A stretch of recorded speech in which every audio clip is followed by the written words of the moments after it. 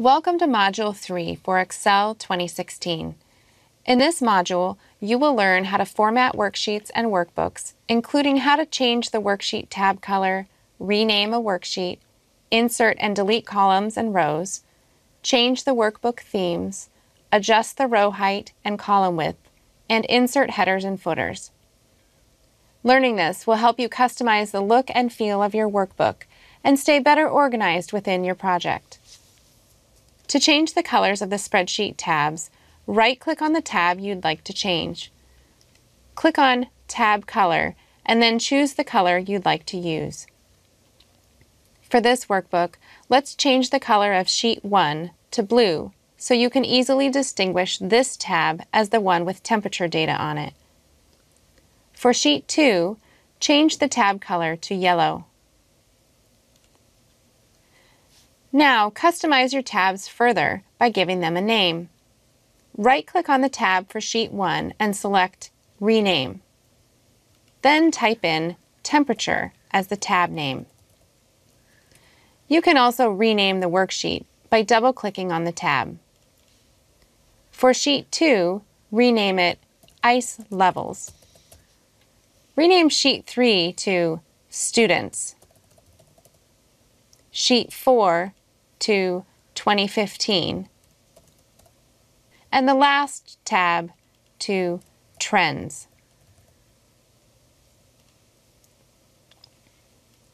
Many times after you've already entered data in a worksheet, you will need to insert additional rows or columns. There are two ways to do this. From the top ribbon, return to the Home tab. Let's say you want to insert a column between year and January. Click Column Header B to highlight the entire column. Now go to the ribbon, click Insert, and a new column will appear. By default, new columns will always appear to the left of the highlighted column. When inserting a new row, the blank row will go above the row you selected. Modifying the height of rows and widths of columns can make a worksheet's contents easier to read and increase its visual appeal. Let's change the width of column B, which we just inserted. There are two ways to do this. First, we can use the ribbon.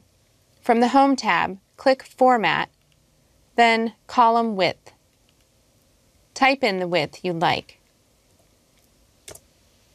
Another way is to click on the line between B and C.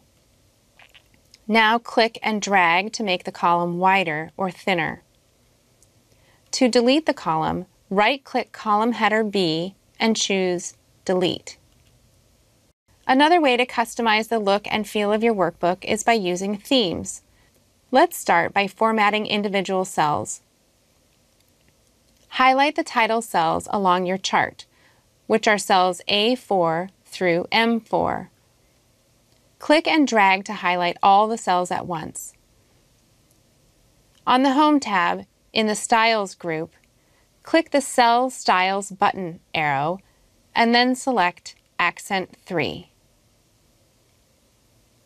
A light gray background is applied to the cell range. The font changes to Calibri and the font color changes to white. To change the theme of the entire worksheet, go to the Page Layout tab and click Themes. Choose Badge. You can add headers or footers to your worksheets to provide useful information about the worksheet. Click the View tab, and then in the Workbook Views group, click the Page Layout button to view headers and footers. Click the Center Header text box, which displays the Add Header placeholder text. Click the Header and Footer Tools Design tab now that it has become active. In the Header and Footer Elements group, click Sheet Name. The code AND tab appears in the text box. Click in the left header text box and type your name. In the Navigation group, click Go to Footer. In the Header and Footer group, click the Footer button arrow and then click the option in the list that begins with Confidential. This footer option combines the text confidential with the current date and the page number. To return to the normal view, click anywhere outside the header and footer. Go to the View tab and click Normal. The header and footer will only show when printed.